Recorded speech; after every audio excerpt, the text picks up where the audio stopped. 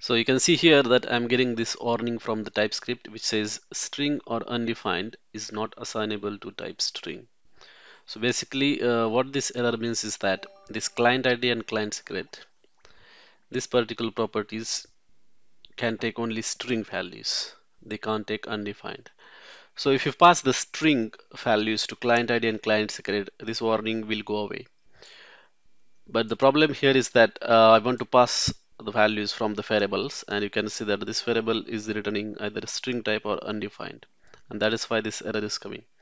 So to fix that, in this TypeScript, we have got a special operator, this one, exclamation. So basically, it tells that this particular value is always going to be a string. Okay, it's not going to be undefined. So basically, we are suppressing that warning that TypeScript is giving. That's it. That's how you can fix it. Thanks for watching.